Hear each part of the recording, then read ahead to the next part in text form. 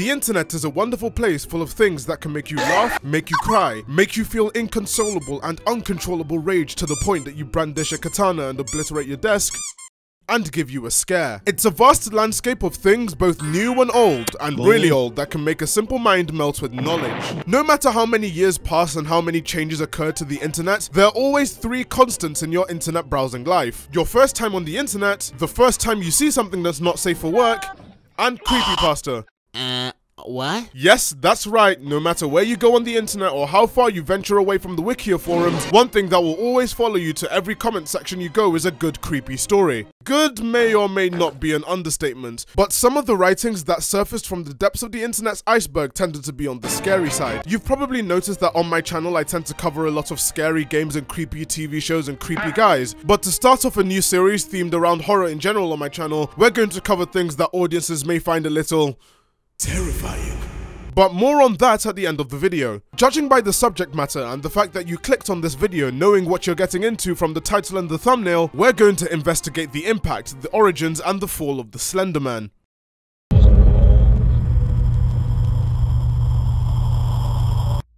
Before we get into the nitty-gritty of the mythos behind Slender Man, we need to look into exactly what the internet was like when he was created. The Slender Man is officially classified as a creepypasta. But what exactly is a creepypasta?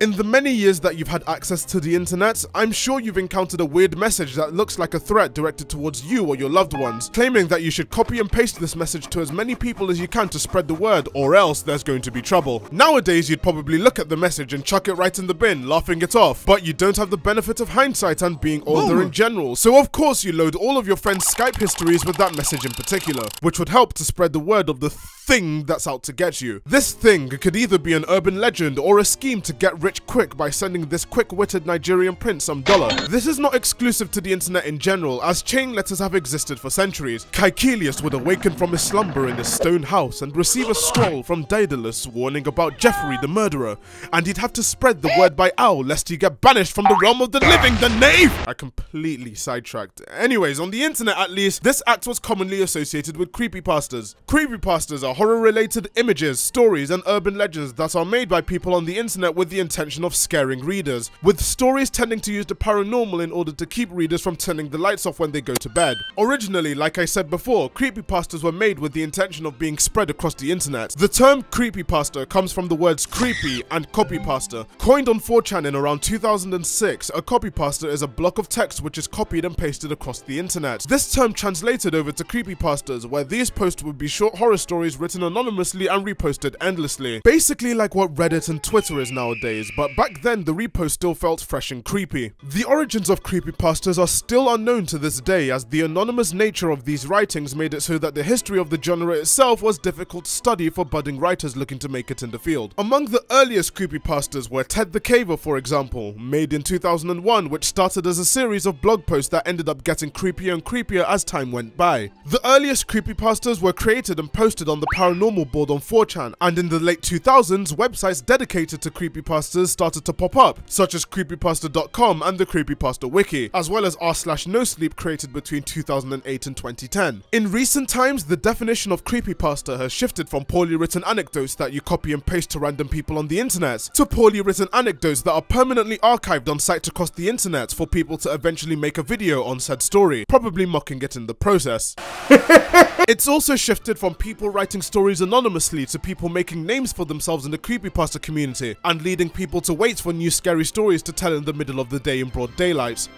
So now you know the bare minimum about creepypastas. I'll probably make an entire video on them, but I'm not promising anything. I think it's time to talk about how the Slender Man fits into all of this.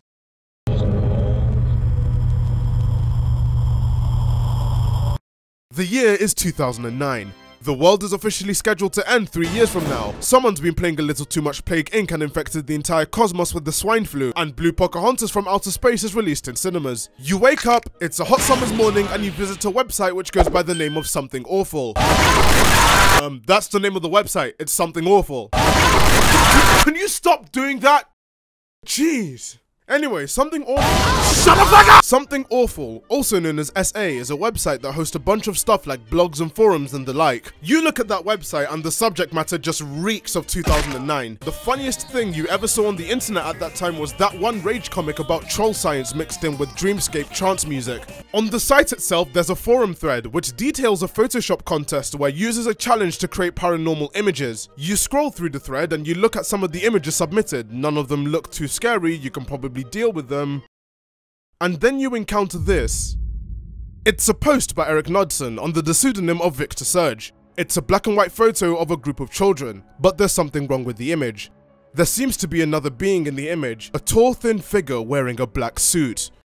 Probably look at that and think that's possibly the most scuffed ad for Hugo Boss that you've ever seen in your life. There's something different about this post as opposed to the other ones that are on the forum thread. Unlike the other submissions to the contest, this post by Surge came with text. Oh, we love a good backstory. The text under the first photo stated that we didn't want to go.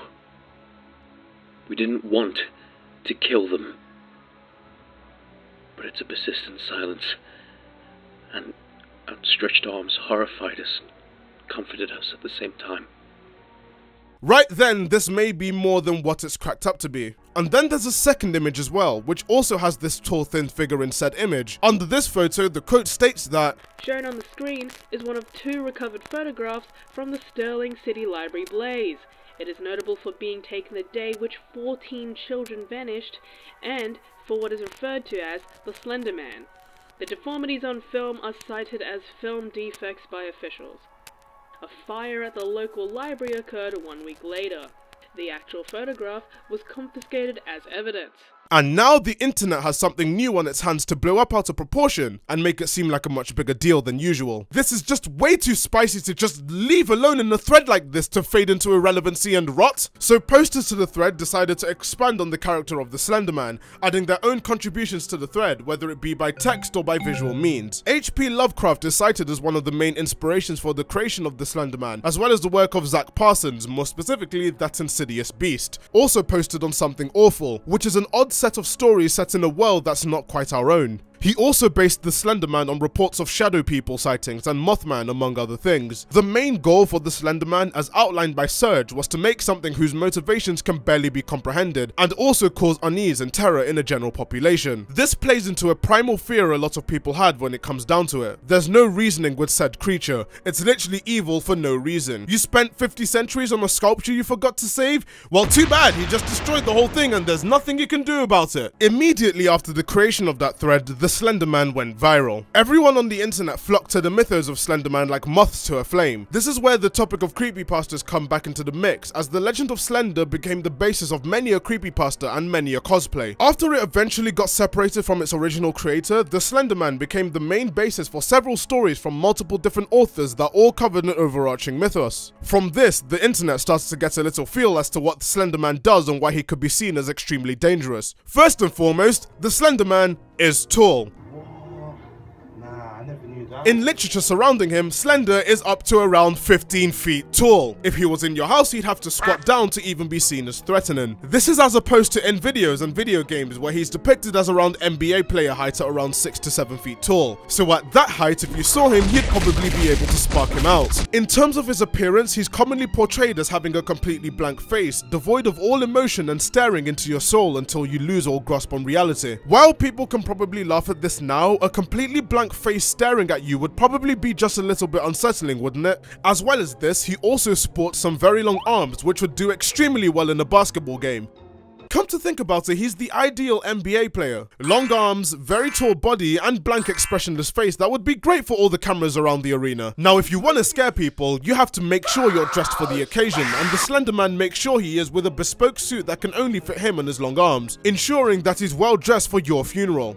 From all of this, you may be wondering how or why he likes to torture people and why he's seen as very dangerous. Well, the why I can't answer, and I don't think anyone can, no matter how many pieces of headcanon you create to try and justify your Slendy fanfiction. The how I can most certainly answer though. In most if not every adaptation of Slender, the titular character is known to stalk its prey for days, weeks, months, years on end, until they eventually cave into their own sanity, unable to cope with the situation that they found themselves in while he watches from afar.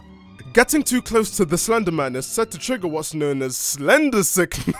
Hornets, which is a rapid onset of paranoia, nightmares, and delusions that are also accompanied by nosebleeds. So Slender is pretty much your teacher calling you up to give a presentation about video games to your entire class. This wasn't always the case, however, as the previous entries for what Slender's behavior was like were much more extreme. Originally, Slender Man was portrayed as being extremely dangerous, in that he would stalk his targets, impale them on trees, and remove their organs.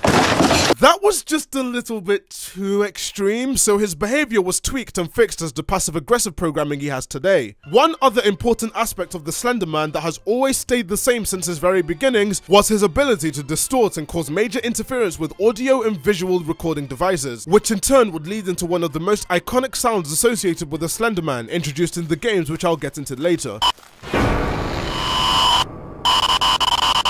Back on the Something Awful thread, a post was made by a username called Cigars. This post was concerning a friend that he had in film school called Alex, who was having issues shooting his very first feature-length project. While he was shooting the film, he was experiencing weird happenings that he couldn't explain. The feature-length project in question was known as Marble Hornets, and the video series was published as an ARG on both YouTube and Twitter, using both platforms to document the filmer's experience with the Slender Man. Inspired by the Slender Man mythos, Marble Hornets began on the 20th of June 2009. One day after the Something Awful post. On an initial budget of just $500, the two original creators, Troy Wagner and Joseph DeLarge, set out to create this web series, with realism being the intention. As opposed to having the episodes released on a schedule, both of them decided to post each of the episodes at random lengths and at random times. Marble Hornets was written, directed, and starring the two as the main characters, and followed Jay, a man who makes an attempt to find out what happened during the filming of Alex's film, Marble Hornets, that caused him to end the project abruptly after only 2 months of production. The web series used YouTube to its advantage, as the found footage nature of the channel led people to believe that the events of the series were real, with people drawing comparisons to Lonely Girl 15 for its realism and it being a more effective horror film series than what was available at the time. As of writing this video, there are 92 videos on the main channel, 87 of which are main entries to the series, and they are linked with videos on another channel known as To The Ark, a channel that uploaded cryptic videos that played a hand in the main story that was ongoing. To this date, Marble Hornets can be seen as the perfect adaptation of the Slender Man mythos in found footage form, effectively using YouTube to its advantage and genuinely having people guessing whether the events of the show were real or not. And then they made it into an actual film with a budget. We don't talk about that film. Marble Hornets also introduced the idea of proxies in the Slender universe. Proxies are humans that fall under the influence of the Slender Man. Other adaptations use this meaning, but during early MH, proxies were just seen as violently insane. I don't want to venture too much into spoiler territory, as it's very entertaining and it's best that you probably go in blind, although it could be a potential topic for another video in the future. The early success of Marble Hornets led more adaptations to be created, such as Everyman Hybrid and Tribe 12. The early foundations of Slender Man were now set, and it had been rooted in internet folklore as a classic, but it was still missing something that would elevate its popularity and make sure that its legacy was here to stay. And that came around in 2012 with the release of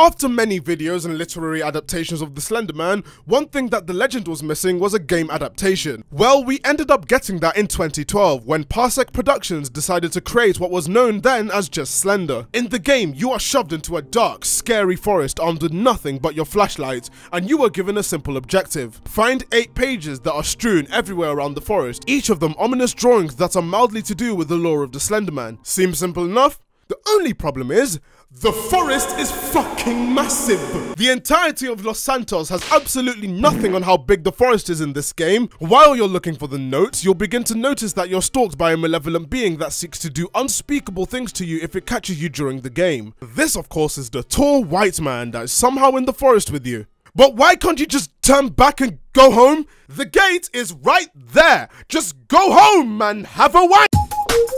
There was something about the original Slender game that seemed to click with people when it first came out in 2012. First things first, unlike many popular horror games that came out at that time period, such as Resident Evil 6, this game was different. Instead of spawning in a forest packed with a Kar 98K and a pump shotgun and UI on the screen telling you who you're playing as in third-person view as an objective and countdown flashes on your screen, the game decides to scrap all of that and go for a more minimalist approach. In the earliest version of the game, all you were greeted with was a title card. Then you're in the game with one objective: collect all 8 pages. Simple enough, right? Wrong! Slendy was not going to let you win the game that easily. Who do you think you're fooling? As you continue collecting all of the notes, some ominous sounds start making themselves known. When the game started, all you were greeted with was silence. There wasn't any overwhelming gust of wind that would send you flying through the forest as the trees thrash about. All there was were your footsteps and the odd cricket. As you collected more notes, the music started working with layers. So the first layer was just a low booming sound. This progresses into a sound of a cat being thrown onto a piano several times, then the moans of the damned, then the sounds of several guns going off, then an aggressive growling noise, then some bongo drums and monkeys chanting in the distance, and then nothing. Until you get caught by Slender, and another cat is kicked onto a grand piano and slammed shut. The point is, with minimal resources, the game still managed to make itself seem creepy for people who are interested in those kind of scares. There were many different alternative modes to the game, such as the coveted $20 mode, where instead of the creepy crashes of the damned triggering when Slender catches you, he only wants you to give his lunch money back as Gimme $20 by Ron Browns plays in the background. This was obviously removed in later versions due to the DMCA getting a bit angry. There was yet another mode that was made where it's just in daylight. I mean, you can make things in broad daylight scary if you put your mind to it. Yeah, it just isn't scary. And there was yet another mod that was created for the game where you can just shoot Slender Man and the game's over, you're done. Now, originally when the game came out, if you were unlucky enough to have your flashlight run out or Slender just whips you around to take a good long hard look at him, your game crashes to the desktop. Of course, this isn't ideal, so in later versions upon getting captured by the Slender Man, you were given the option to start over again. This then evolved to the game actually having a menu screen this time, complete with loud background noises that would put CSGO to shame and destroy your speakers. Upon release of the game, it gained a lot of exposure and popularity because it was pretty much Babby's first horror game on YouTube, as per usual. People on YouTube loved recording their reactions and screaming their tits off upon sight of that tall, well-dressed figure. The official website for the game actually crashed because so many people wanted to try it out. But what the game was missing was a story. As far as everyone who played the game understood, you were in a never-ending loop of spawning in a forest with Slender Man constantly after you. Because of this, Parsec Productions went into hibernation to work on a new game in the Slender Man mythos.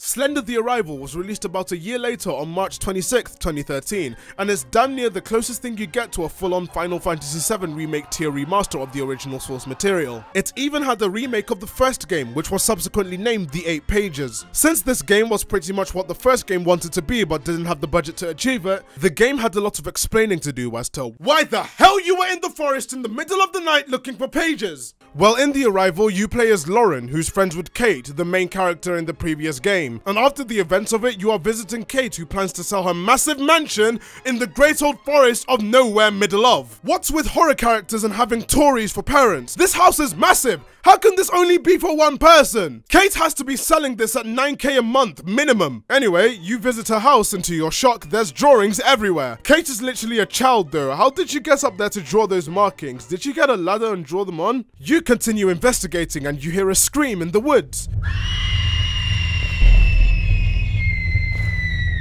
And this becomes the basis for the entire game as you uncover the mystery behind everyone who seems to have disappeared at the hands of the Slender Man. The game is much more polished than the first in terms of its aesthetic, but there are many problems with it which admittedly had been fixed in later builds of the game. The game was too short, repetitive, and frustrating. The problem with the game was that everything kind of boiled down to the same gameplay mechanic over and over and over and over and over again. Collect this, collect that, turn on this, turn on that. I'll give the game and its previous incarnation the benefit of the doubt, as they were arguably the pioneers of this trend. But even then, it got a little bit tedious every time you loaded into a level and it tells you to go and flush 12 toilets or something. During the game, there's a point in which you travel into an underground mine, where you're tasked with turning on some generators in order to get out, and you're chased by a figure that really seems to hate it when you flash a light at it. In the game, it's referred to as the Chaser.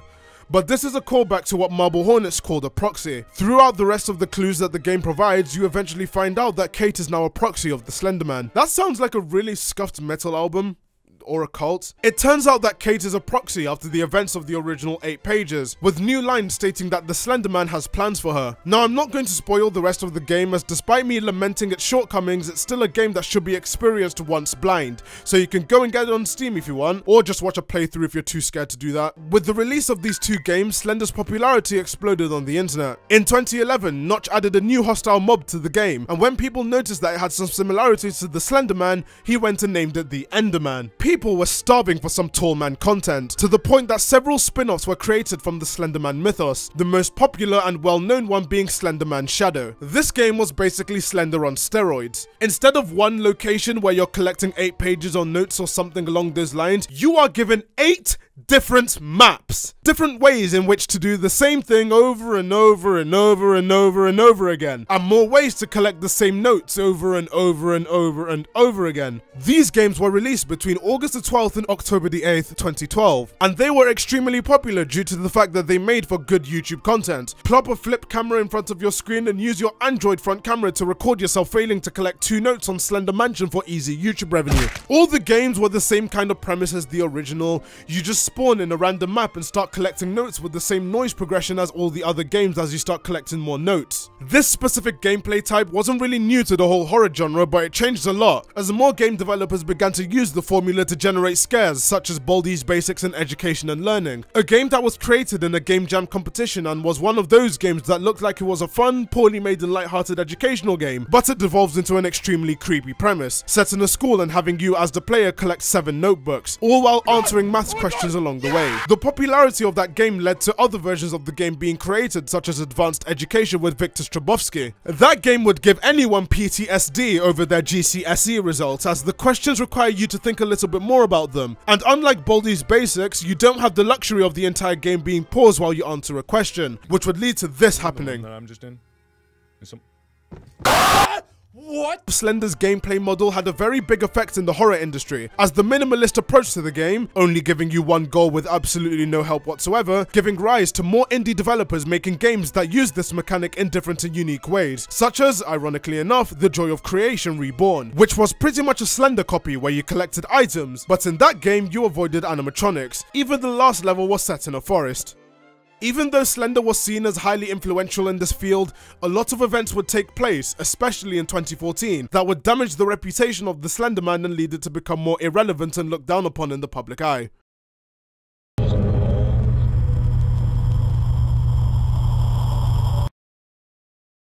On May the 31st, 2014, 2 12-year-old girls in Wisconsin stabbed a fellow 12-year-old classmate, Peyton Lutner, over 19 times. The reason? They wanted to appease the Slender Man. They claimed that they wanted to commit a murder as the first step to becoming proxies for the Slender Man, as they had read about it online beforehand. First off, who was giving these girls access to these sites in the first place? And why were they in that corner of the internet? It should be well known that people in that corner of the internet aren't exactly the biggest moral arbiters of truth out there. Peyton ended up surviving the stabbing and returned to health in September of that year, but the effect that it had on the greater community was immense, with several documentaries and media outlets using the events to highlight the dangers of children using the internet, since these girls were of such a young age. The events of the stabbing irreversibly altered the legend of the Slender Man forever and the community that surrounded the mythos, as people, especially adults, began seeing Slender Man as something that could be psychologically damaging to children who read up on things surrounding him, and real-life cases of people going crazy over the so-called effects of the Slender Man. Most of the original websites and documents of the Slender Man also began to get less and less popular, with a lot of them simply shutting down because literally no one cared about him anymore. This was until Sony Pictures, the masterminds behind hits such as Into the Spider-Verse, Hotel Transylvania, Don't Breathe and the Emoji Movie, announced the Slender Man movie. This movie would surely bring the public right back in favor of the Slender Man, an actual proper film adaptation that's released in cinemas and not direct to DVD, and it's not a fanfiction tier film attached to Marble Hornets. Count me in, this is gonna be great! The film sucked.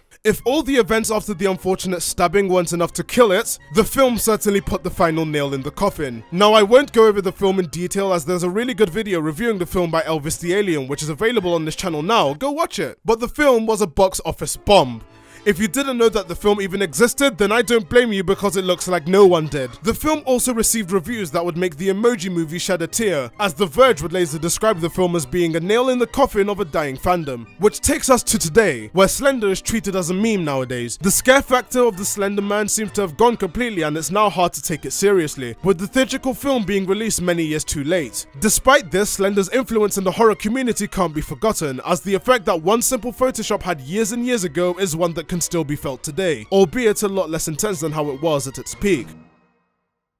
This is yet another video that a lot of people in the comments and on Twitter asked me about, and I decided to finally cover the franchise and character that a lot of people seem to have forgotten nowadays. I'm not completely changing my channel to an entire horror related channel, don't worry. I'm just catching up on the Spooktober content that I've apparently missed. If you enjoyed this video, be sure to leave a like and subscribe. If you want to support the channel more and allow me to make more regular content, why not pledge to my Patreon? Joining my Patreon can net you access to all of my scripts so you can see how I write my videos and even read some jokes that I don't keep in. You also get special files that I create just for my videos that I'm uploading in bulk. You also get verbal producer credit in my videos, as well as the ability to watch them earlier than anyone else, and you get to talk to me regularly on my Discord server, all of which is linked in the description. I also stream a lot on Twitch, and I'm gunning for partners, so if you can follow me there and tune into streams where I sometimes edit my videos, play games, mainly horror games, and maybe other stuff on the side, that would be great. I also post highlights of my streams as well as random memes onto my second channel, which is linked in the sidebar of my main channel, so if you want to subscribe there for some funny gaming content, by all means. Wow, this is a long outro.